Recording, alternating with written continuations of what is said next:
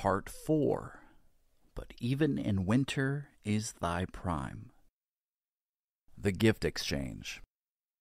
Della loves her hair, but she sells her mane to get Jim's beloved pocket watch a new chain. She wants to cook dinner, so she rushes home to find Jim sold his watch to buy her a comb.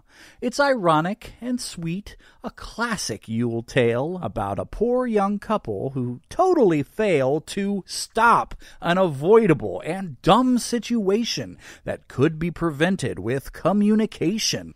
I have a few questions about all of that. Did she return the comb and buy a nice hat? All he got was a comb for his family heirloom? She sold her hair. Really? To whom? Did he buy back his watch down at the mall? And what did she do? She's totally bald.